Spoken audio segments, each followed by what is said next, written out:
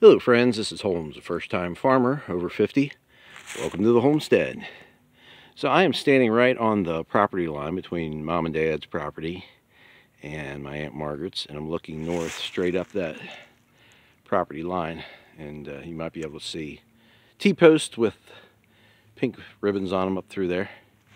And then so that's looking north, and then I'm standing right here by this T-post, and then this is looking basically south. It's harder to see them because there's some trees that are very close to the property line that are kind of obscuring our vision, but trust me, runs up through there. I just want to get some video from this location right here. Today is Thursday, February the 1st, 2024, and this tree right here, this oak tree, has been on several videos before. This came down last summer, and the first video that I took of it, couldn't hardly see anything because everything was so green and everything had leaves and it was really thick. But now that the leaves are gone, it's much easier to see the whole tree itself and also the valley where it's located. And I wanted to get some video of this because there's so much dead wood down in there from trees that have fallen. There's a big one right there, and then there's another one over there, and they've left all of this stuff down through here, and there's other trees.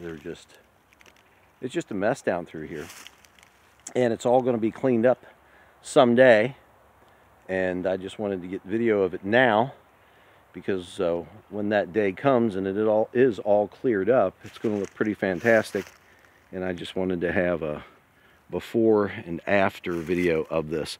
And also something else that you should be able to make out is all of these hundreds of small little sapling trees that have come up now that there's these big holes in the canopy from these losing all these big trees, and they're all competing to take their spot.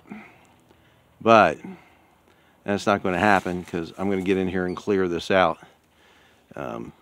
Plenty of trees around still to soak up the sunlight, and there's way too many of these little ones.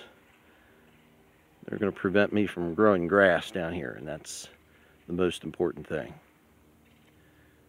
So I just wanted to share this with you. I thought it's kind of an interesting perspective, and it's going to be a cool video in years to come when I get all this cleared out. So thanks for watching. Please hit like and subscribe and ring that bell, and we look forward to seeing you again in the future. But if not, we're going to see you in the pasture.